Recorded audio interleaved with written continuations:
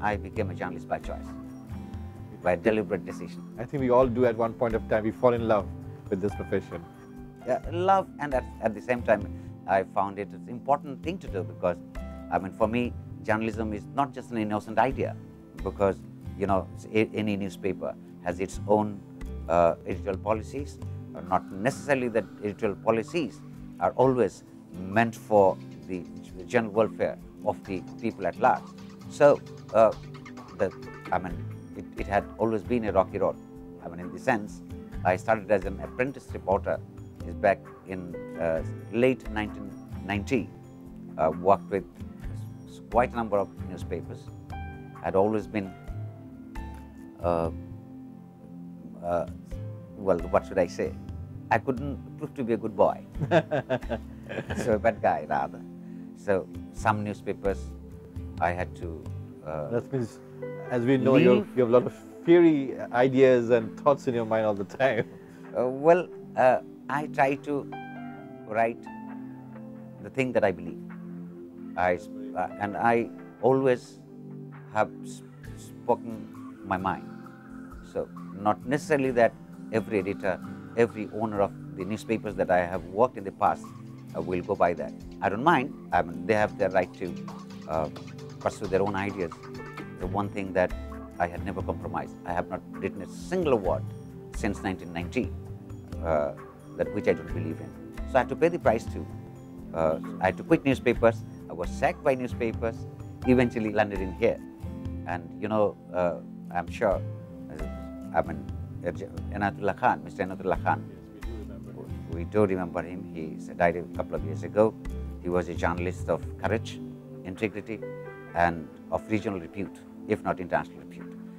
And came across his holiday, and eventually we planned a newspaper which will never pretend to be a neutral newspaper. And it was holiday where I started also. Thanks to Mr. Khan for that. And then there was a very interesting story that many of us know. You just wrote a letter when you were a young boy, and he liked the letter so much that he wrote, Mr. Nadim, come and meet me. And you met and became a journalist. It's a thrilling experience. And his magnanimity at the same time. Absolutely.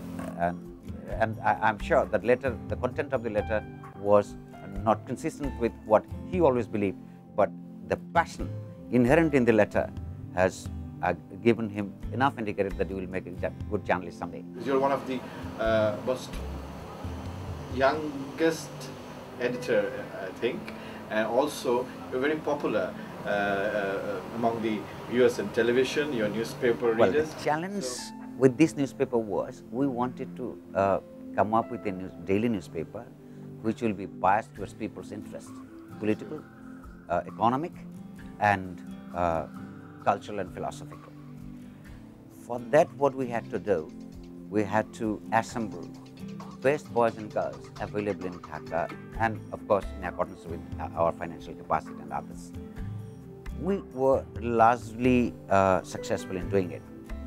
So, I mean, almost all of our colleagues, very young people, very enlightened, having best education possible, and on top of those all, they have, I mean, their integrity is unquestionable.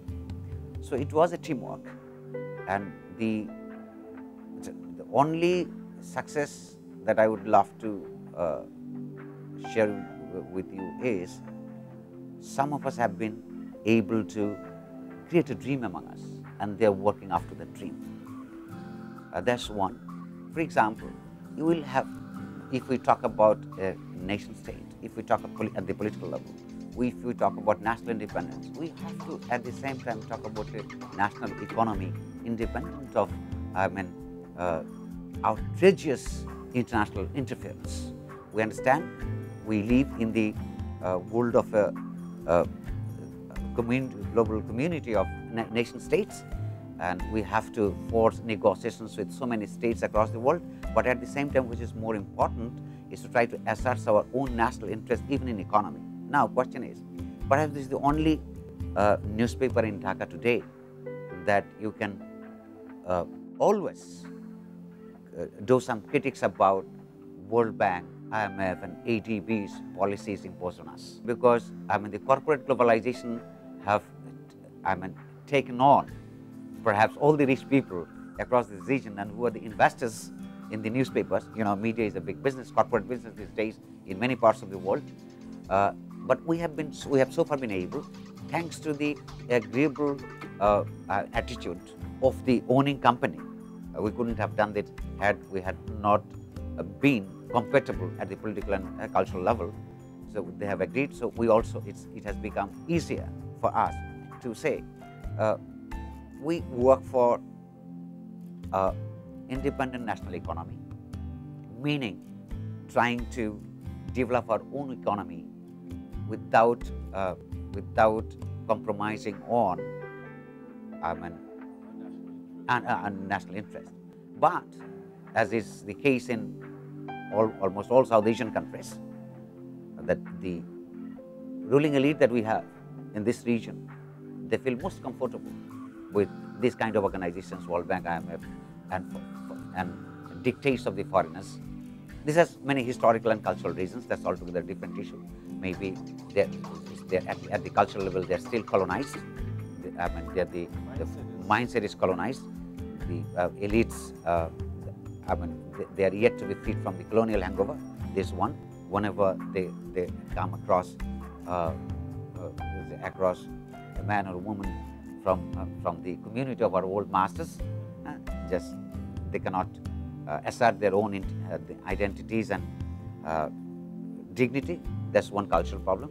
At the same time, the corporate globalization of economy, it is easier for them to ensure more profit by negotiating regional and international business than to go for developing their own industries, because building industries is a very tough job.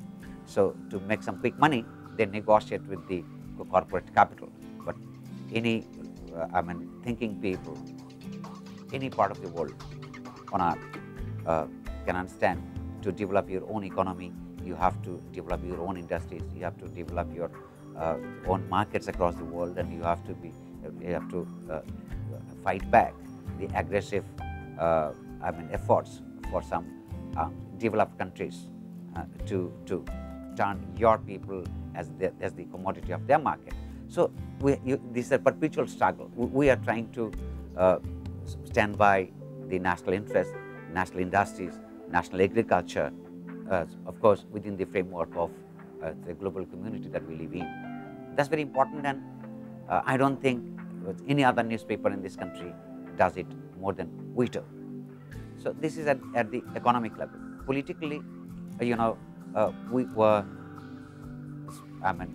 we had a revolution in 1971. We wrestled out a nation state, and the nation state, the objective of the nation state was very simple. You don't have to be a pandit to understand what the people of our country gave their life for. In the Pakistan days, Pakistanis tried to make us a theocratic state, an Islamic state. People those days clearly thought that religion is a very pious thing to be practiced at the personal sphere of citizenry. Politics should not have been doing anything with religion. So we wanted a secular state.